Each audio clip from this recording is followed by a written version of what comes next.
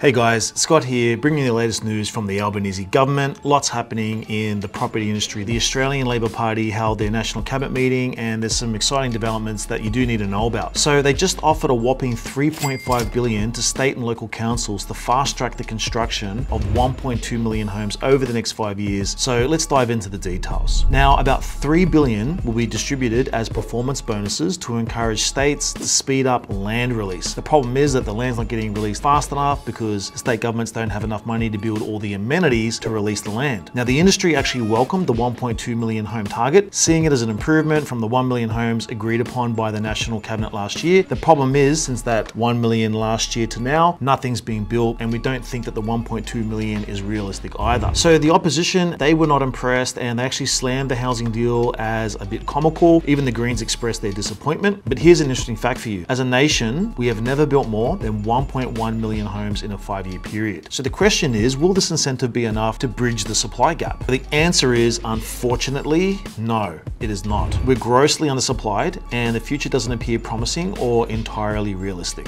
Less than 2 months ago, the government granted the states a one-off $2 billion grant to immediately build or refurbish social and affordable housing. And now, with the latest National Cabinet deal, the number of well-located homes to be built has been increased from 1 million to 1.2 million over the next 5 years. So now let's shift our focus to the apartment market. According to Mirvac CEO Campbell Hannon, apartment supply is currently about 50% below where it was 5 years ago. It's not looking good. However, the recognition of the problem during the recent meeting is a positive sign. Due to rising construction costs and funding challenges, it's projected that less than 15,000 apartments will be completed in 2025, while our annual immigration stands at a staggering 400,000 to possibly up to 600,000. Now let's zoom out and take a look at the bigger picture. Home listings are increasing at a faster pace than buyers can keep up with. This means tougher competition for vendors and more options for buyers during the spring season. Data from CoreLogic confirms this. Now, I know some of you are wondering about renters. As expected, the idea of freezing or capping rents was swiftly dismissed by the leaders. They fear that such market interventions could worsen the rental crisis by driving away investors or causing sudden spikes in rents. Interestingly, a recent survey by PCA showed that even renters were mostly against the cap, as it could potentially force many into home ownership or even homelessness. It seems like the National Cabinet is making an effort to address the housing crisis and show that government can work together. Stay tuned for more updates on the ever-evolving property market. Make sure to hit the subscribe button and turn on notifications so you never miss any news. Thanks for tuning in, and I'll catch you next time.